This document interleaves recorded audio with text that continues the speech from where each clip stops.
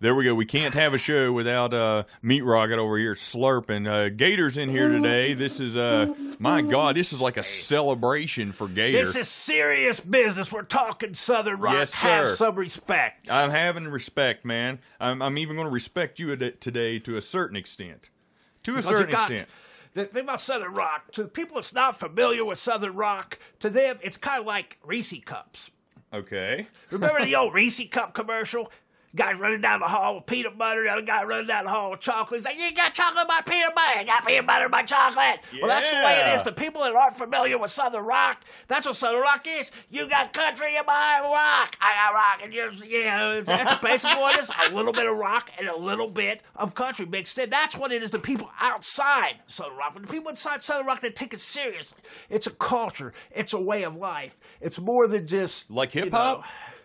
Well, like yeah, it's our own type of, instead of, shiny little wheel rims in the cars like the hip-hop people do, we have shiny tractors and plows and things like that. So it's a culture, man. It's a way of life. It's hard working, and it's pride. That's why you cannot make fun of Southern Rock, because it's pride. These people will come and don't be sending you. I'll tell you what, you go make fun of Leonard Skinner. You go make fun of Leonard Skinner, and don't be sending a redneck hitman after you. Whoa!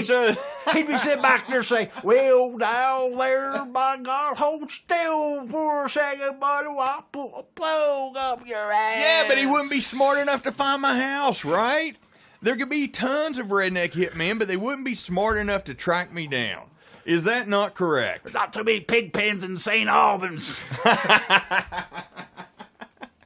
No, I don't know about. You count all the strip joints. Oh, yeah. Sorry, I had to step out of the studio for a minute. No, it is. I'm going to have to agree with you to a certain extent about the, the whole Reese Cup thing. It is a little bit of this. Well, he's saying you take, the chocolate and the peanut butter. It's rock and country. It becomes outside, Southern rock. It's more than that to the people inside. It's not just like I'm a little bit country, a little bit rock and roll. It's not just that. It's a way of life. It's hard working. It's the way it is. They have their own flag. I'm a little bit. Oh, is that what it is? They have a Southern rock flag. It's a Confederate flag. I thought the flag that all the Southerners hung out, I thought it was like an IQ symbol. If they have that sign in front of their house, they've got probably less than 100 IQ. Biggie's gonna be chitlins by in the morning, man. No, I've already said that. There's the big old boys coming up from Alabama, and they got some knives, sharpening their knives. No, these guys could take a joke, and I didn't say a damn word about Skinner, anything negative at least. So I feel like I'm safe. You know what I like about people from the South the most? What I have in common with them? Pig roast.